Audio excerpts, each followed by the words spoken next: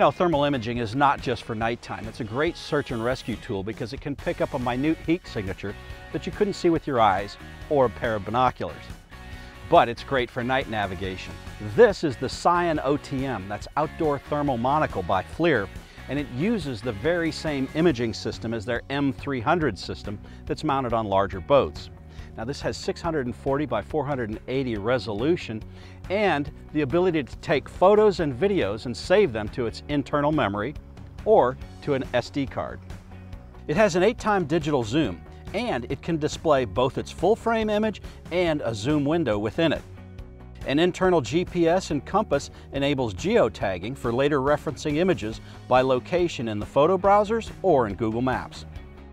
With Wi-Fi connectivity, it can be linked to a tablet, smartphone, or a laptop to stream thermal video to a display while someone uses the monocle.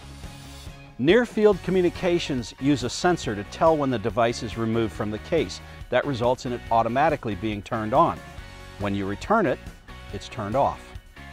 When thermal imaging is essential to navigation safety, the Scion OTM is the ideal tool, and it's reasonably priced for under $3,000.